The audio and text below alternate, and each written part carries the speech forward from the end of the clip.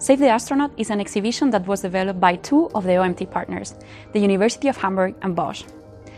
Its goal is to make people aware of the importance of optomechanical technologies in our daily lives, and it therefore targets people from a very young age, like kids, to adults, parents, and elderly people as well. Our exhibition consists of three components. Right now, you're watching the first part of our exhibit. It is an animated movie that was provided by Bosch and that runs continuously in a loop. It's a very illustrative movie, and it explains the application of micro-electromechanical accelerometers, their working principle and their subcomponents. We usually display this video in a small monitor next to the main part of the exhibit, the video game, that I will show you later.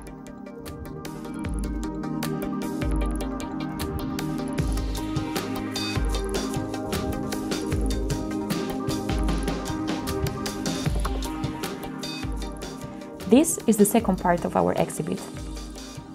It is a large poster that shows high-resolution pictures from micro-electromechanical accelerometers from Bosch. It is shown in relation to the size of a human hair, so that people can have an idea on how small these devices are, and it also provides further information about these devices. The last part of our exhibit is a video game, and as for every video game, we need a display, a PC, and the steering wheel. Time is short. Once the astronaut moves a bit towards one of the black holes, they will be swallowed. Save them while you can.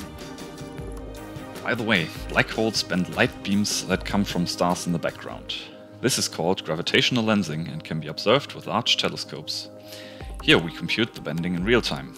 Black holes and even pairs of black holes exist in nature.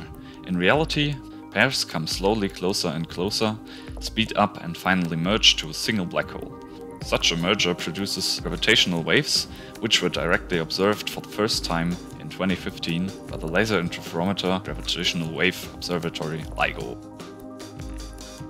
In between the black holes, there is a little astronaut that got lost during a spacewalk, and will be most likely swallowed by the black holes.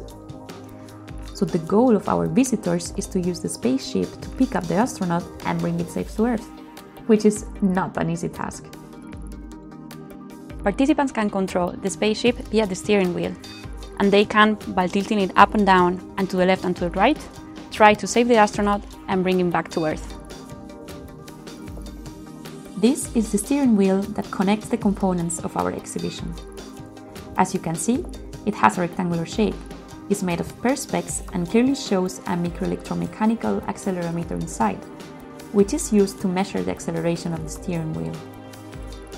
From it, the signals are sent via cables to our controller box that changes the position, speed, and orientation of the spacecraft. Obvious to the visitors, our steering wheel is a homemade device. We hope that visitors will realize how easy and feasible it is to build devices like this one with commercially available accelerometers.